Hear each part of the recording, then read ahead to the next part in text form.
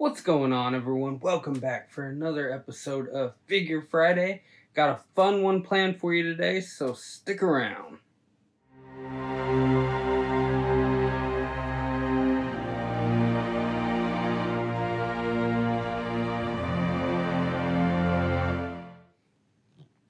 Alright, so today I got a fun little video planned. This is not something that I've done in the past, but it does need done right now.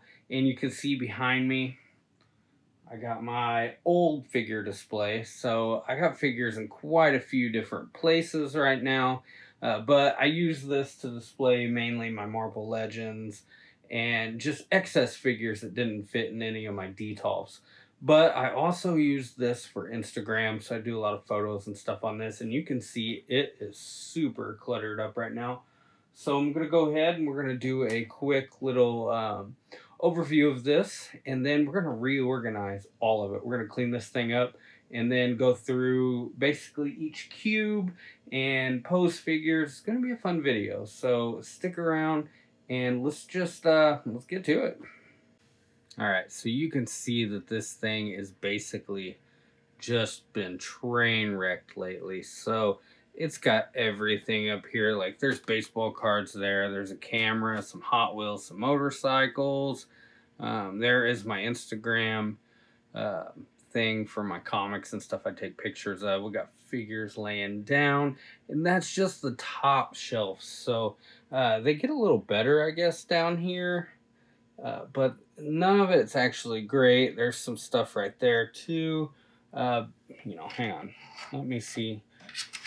Turn on the lights here. Maybe. But basically, there is just crap all over the place.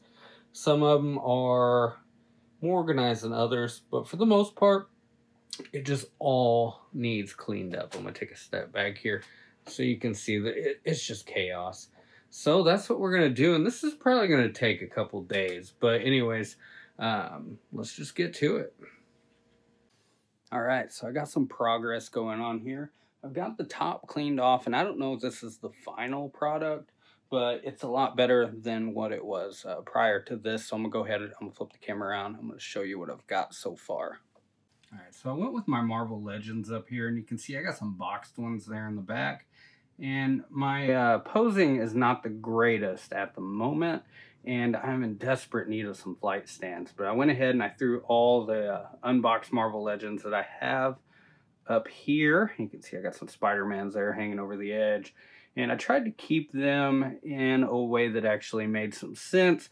But like I said, I am in need of some flight stands. So I'm going to have to purchase some soon. And then I will be able to work on this a little bit more. But that's what I have at the moment. So I'm going to go ahead and I'm going to start with some of the cubes now. All right, so I think I am finished for the time being. This is probably going to be something I'm going to work with throughout the course of a long extended time. So this is going to be a growing project, I guess. But anyways, I'm going to show you what I have done already. All right, we'll start with the top. So you can see I went ahead and I put all of my Marvel Legends up there. There's a couple back there in the box still. There is one NECA box back there, but that is it, and hopefully that will eventually come down as well. But like I said earlier, looking to get some flight stands, get a couple of these figures up in the air. But that is basically where I put all of my Marvel Legends is on top. So that's going to work good, I think, for a little while. Then we're going to go down here. And this is sort of temporary, so you can see I got the DC Icons and the DC Essentials Swamp Thing on that one. Also got Mothra and Godzilla from the NECA toy line. Those are probably going to be moved out of here sooner rather than later, and hopefully replaced with some DC figures to start filling that square up. This right here is a hodgepodge for now. It's got a bunch of just random stuff in it. You can see some Funko Minis, some normal size Funkos.